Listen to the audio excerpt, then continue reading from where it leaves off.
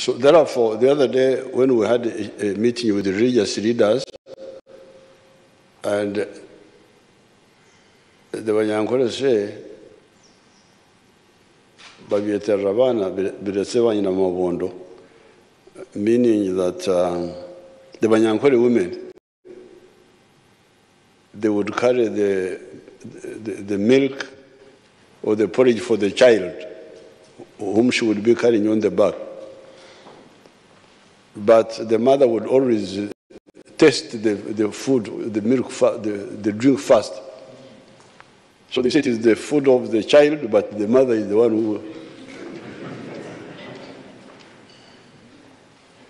So the mother ends up being fat by tasting the food of the child on the back. I had people praising me for this prayer session. So I'm like the other woman who takes advantage of. But actually the idea of the prayer came from the religious leaders. When they came here, my only contribution is that I accepted immediately. But it came from them. And therefore, prayer, as you heard, has worked in the past according to the scriptures which are read to us from the Bible, but I'm sure also from the Quran. Now here, when I met the religious leaders on 17th of March, we declared this day, 21st of March, to be a day of prayer. And also it happens to be a good day, because on this day, on the 21st of March, 1979, I was involved in a battle, a fighting, near Mbarara. We had captured Mbarara on the 28th of February, 1979. And then Idi Amin made some counterattacks. One time, and then the second time was this one, was on the actual 21st of March, when he attacked from the Ntungamu side at a place called Rugando. And we defeated him, and that was the last battle for Mbarara. They never came back again.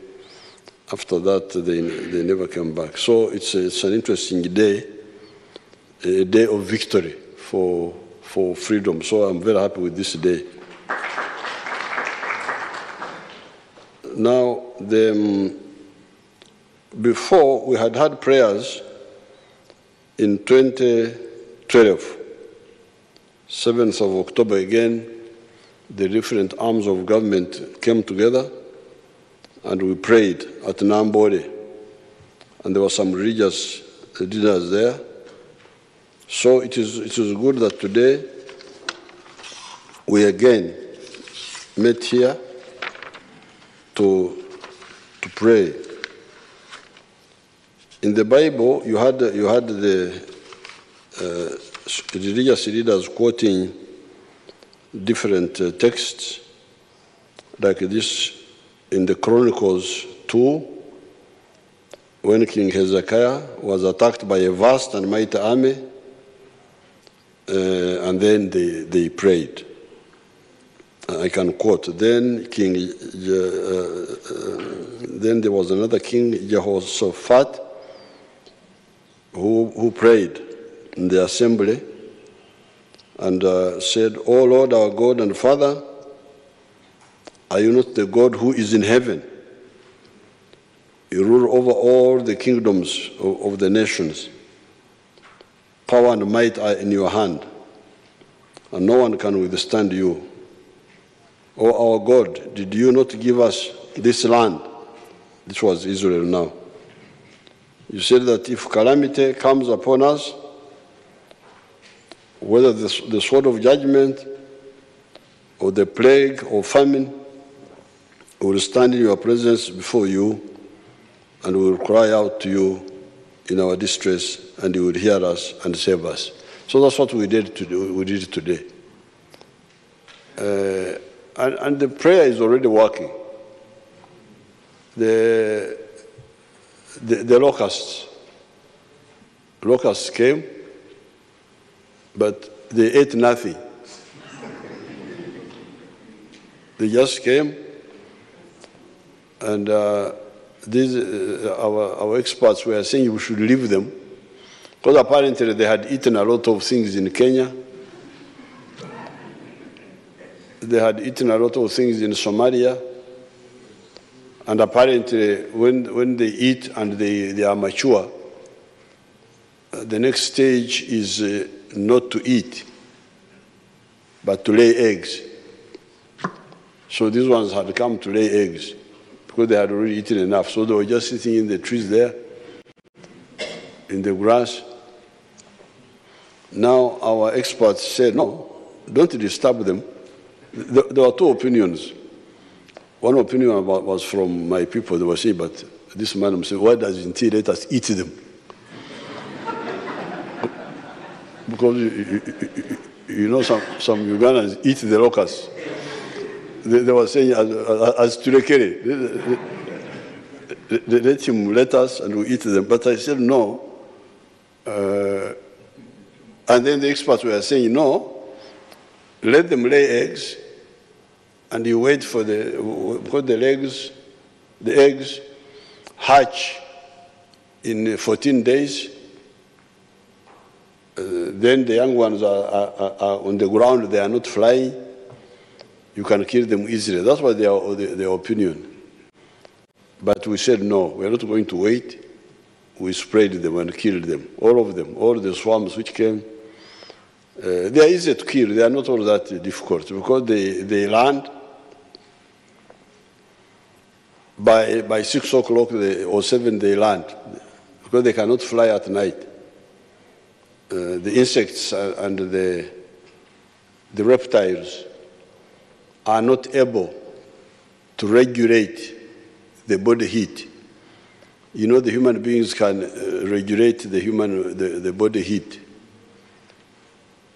When you are cold, you what they call goose pimples. When you hear your skin contracting, that is to conserve the heat within the body, and also to build a blanket of warmth around you through the body hair. But the insects don't have that capacity, nor do the reptiles. So when it is cold, they are very cold. And when they are very cold, they can't move. You find them just...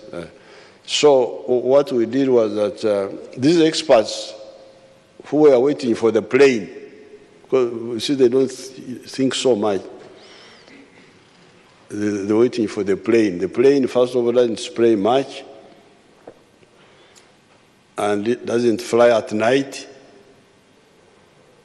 So the only time you can start spraying is in the morning, like 8. And then by 10, once the sun warms them, they fly off and they go. But for us, we used our determination, the UPDF, and actually developed now more knowledge. Since these locusts land by 6, 7,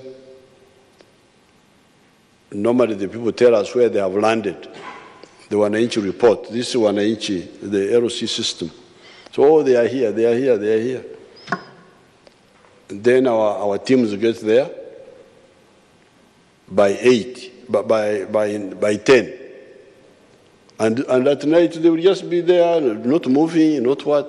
So with the torch, you go on spraying for 12 hours until 10 the following morning, when the remnants fly away. So that's how we have killed the locusts came, but they ate nothing, and they did no damage. And it must have been due to prayer. so that the prayer has already worked. So the next thing was, did they lay eggs? Because apparently they can lay eggs, but the eggs may not hatch if the conditions are not good, because they like some. Now, everywhere they landed is mapped. We mapped it. We are now checking. It's now 40 days, because they were supposed to, the eggs are supposed to hatch after 14 days, but it's now 40 days. We don't see any eggs. But we are checking. As soon as the young ones come, we shall kill them. Those are easier to kill because they are Banyangolo call them totera. They don't fly. They are just on the ground. So the calamity of locusts has been neutralized. Now the one of Ebola. Ebola was in Congo for a long time until it ended without a single case coming to Uganda. So we have now this corona virus. As people were saying, it has not yet come here, and yet really Ugandans are living in a very careless way. So again, it must be because of God's intervention. So I'm glad we prayed, but one reason I pulled aside a bit in the 1960s, you know, I was very active with the church. I think I would have ended up being one of the earlier bishops.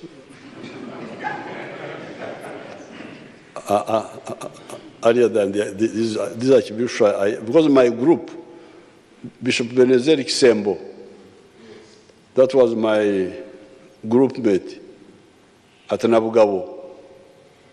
And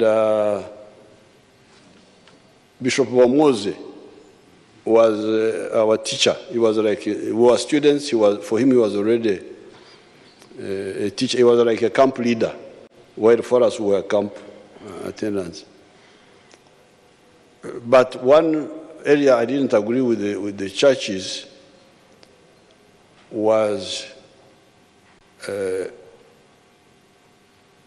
only praying and not doing. That one I didn't agree. I said no. But when God created us in the book of Genesis, he gave us two assignments. Assignment number one was to multiply and fill the earth. Each of Africa, that one doesn't need much preaching. But the second one was establish dominion over creation, over nature. Establish dominion over nature. This is a challenge, but I can tell you the human beings will establish dominion even over this virus. They would defeat it. They would defeat it because, remember, God created us in his own image. We are small gods, only that we misuse our capacity. And as one of the preachers was saying, the talents are not used. So I really challenge Africans to use their talents. Rubare mbera nembiro kwotadde, even our ancestors said. So therefore, even here, as we pray, we must also do. Now, this is where I disagreed with the Scripture Union, the conference we had in 1965 at Muiri. Because there our leaders were, some of our white leaders were saying, no, you just pray. At that time, I brought a motion in that conference of 1965. I said we must condemn Ian Smith. Because Ian Smith